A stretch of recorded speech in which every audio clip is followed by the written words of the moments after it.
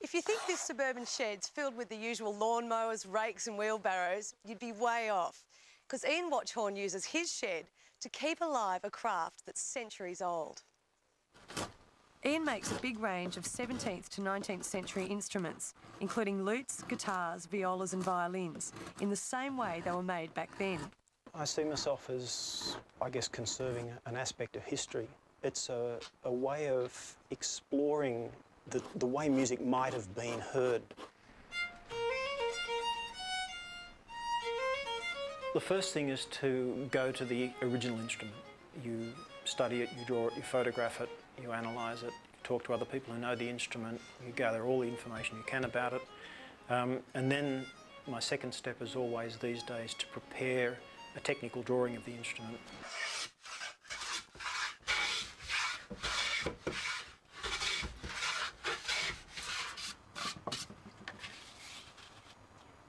There's something about the sound that these early instruments make that is very, very particular. And it's just, when I first heard it, when I heard the early recordings and I heard my first instruments, I thought, that's just extraordinary. I mean, there's a delicacy in the intimacy of that music is something that still amazes me to this day.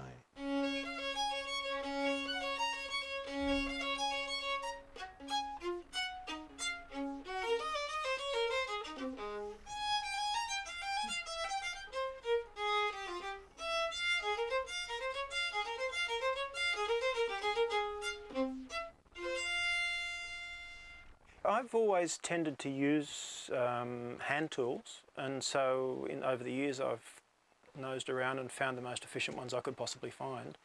And it ends up being that the tools that they used when there were no power tools are still the most efficient hand tools. This is an old Scottish panel plane. It's a work of art itself, isn't it? It's an amazing bit of equipment, yeah. Just feel the weight of it.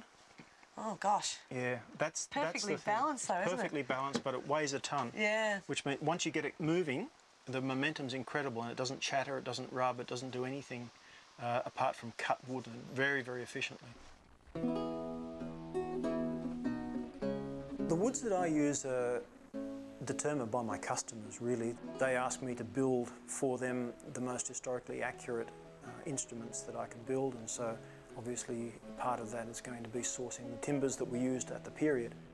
So I import from Germany quite a bit of my materials.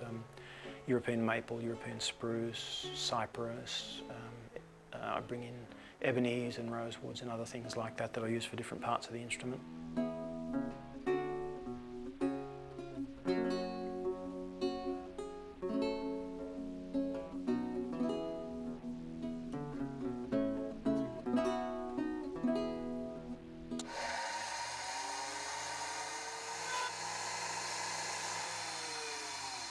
What have you got on the lathe there? This is actually a button for a bow. It's the fitting like this one that you can see here. Oh, right. This is the button, which is traditionally was turned in ivory, and just working here with a bit of a mammoth ivory to... Mammoth ivory? Yeah. As in the mammoth ivory? Mammoth ivory, yeah. How old's fossil that? Ivory. They say they're about 10 to 20,000 years old. Wow. Those tusks. Yeah. Is there much of this stuff left? There's a surprising amount. They've been mining for the last, I don't know, since the 16th century. They've been bringing it out of Siberia. And it's this attention to detail that makes his instruments highly sought after by musicians. I really like this bow. Yeah. So it's articulating well for you? You're finding absolutely, it? Yeah. And it's the whole balance of it is great.